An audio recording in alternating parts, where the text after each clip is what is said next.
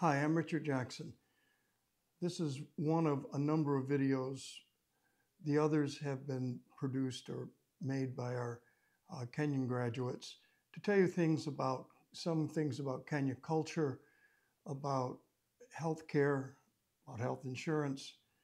I wanted to add a few ideas about cultural competence when you arrive in Kenya. Um, Kind of fill in what our Kenyan friends have said.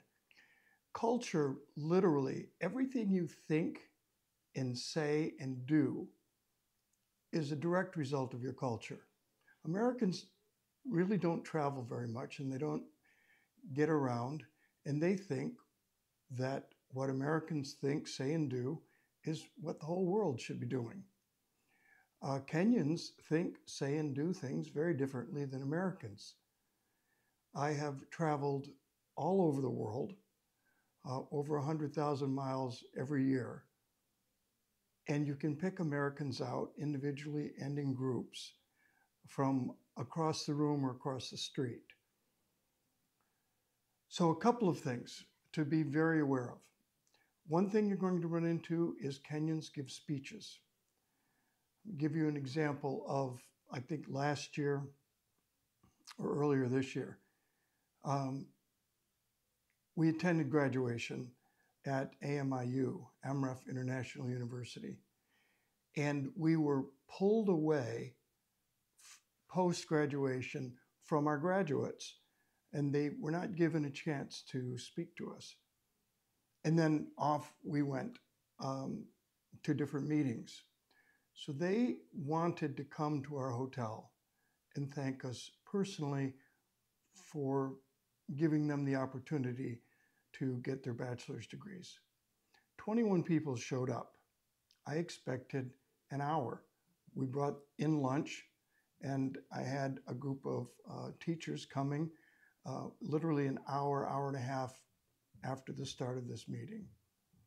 Well, every person in the room got up and gave a speech. I think there was like 21 of them. It took over 2 hours. It's important to Kenyans to speak. We had two teachers at Kenyatta National Hospital a few months back, and I jumped into the room to see how they were going with their mentoring, and they had half a dozen department heads who came down to greet them, and each department head gave a speech. It's very important to Kenyans to express themselves like that. So don't be frustrated. Just be patient. Prayer. Kenyans are very religious. Meetings start and end with prayers. I think we could use more of that in the United States, but don't be shocked if your meetings start and end with prayer. Kenyans are very soft-spoken. I have great difficulty understanding much of what students are saying. A Swahili phrase that I use is sauti kubwa, which means speak loudly, but they're very soft-spoken. Something else about their culture, they will not show frustration. And that's quite unlike Americans because we can get upset very easily. They're very, very polite people. Again, sometimes Americans, not intentionally, but we move so fast that can be seen as rude. A little Swahili goes a long way. So if you just try, even just jambo and habari, hello, how are you? That goes a long, long ways. When you meet people, you will shake everyone's hand. That's Kenyans greet everyone in a group. There may be 4 people, you're greeting one person, there might be 3 people standing there. they will all want to shake your hand. So, very polite, shake hands with everyone. Time. This is probably the biggest one. I probably should have started with time.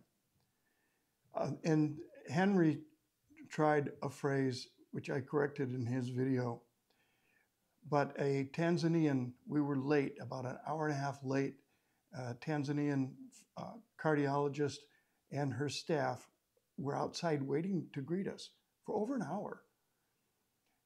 And I apologized. I said, I'm just so sorry to be so late. And she said, don't worry about it. Americans have watches. Africans have time.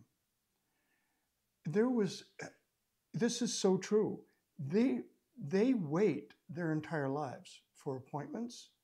If you, from childhood, wait for everything, it becomes part of the culture. We had a symposium of our graduates, our orthopedic graduates, last year, year before. And there were 65 that came to the symposium. The person who was supposed to book the meeting room forgot to do it. So we have people from all over the country, and they didn't show any frustration. Someone finally found a room that could fit us all, and somehow the word got out to all of those people because they were all over campus. Somehow the word got out where the meeting was, and everyone showed up. We started an hour and a half late. It doesn't bother them a bit. It's just the way it is. I had a text this morning from someone who had an interview at MREF International. And he told me he waited for an hour and then the interview started. It's just the way it is. Don't be upset. And your students, they're not used to coming on time. Now you can tell them that you're starting at 8 o'clock or you're starting at 8:30. Don't be upset if they're late. Don't show frustration. It is the way it is. That is their culture.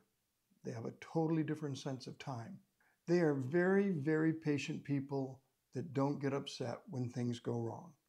Americans are very fidgety and easily show that they're upset or that they're disappointed.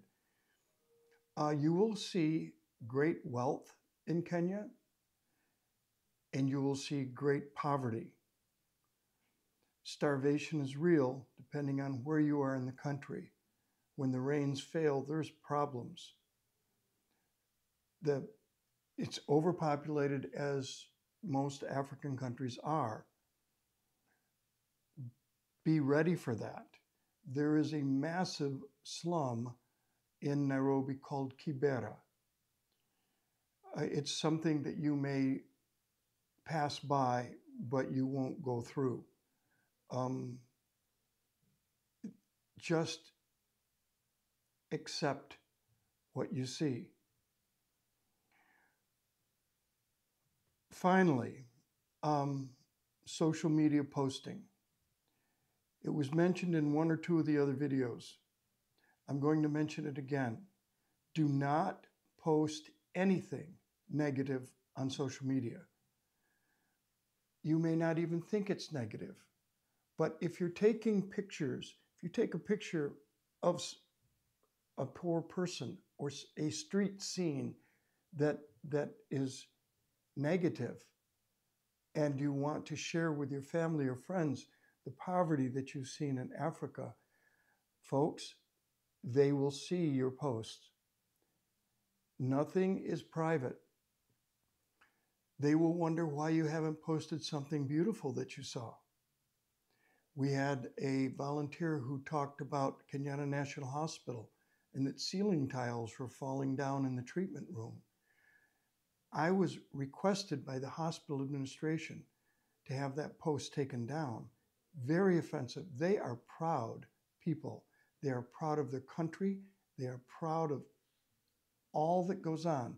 There may be corruption, there may be poverty, there may be all kinds of negative things. Do not post about those negative things that you see. It's offensive to them. So I just wanted to underline that one. One other, I'll close with this about government employees.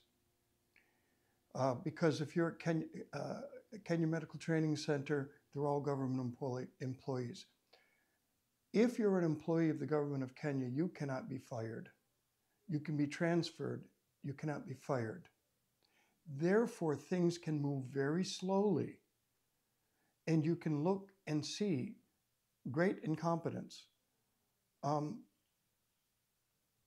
There's nothing to be done about it. It is their culture. It's the way things are done. Don't post about it, just accept it. So hopefully some of these words will help you avoid stepping in the poo, so to speak, and will help you in your wonderful upcoming trip to Kenya.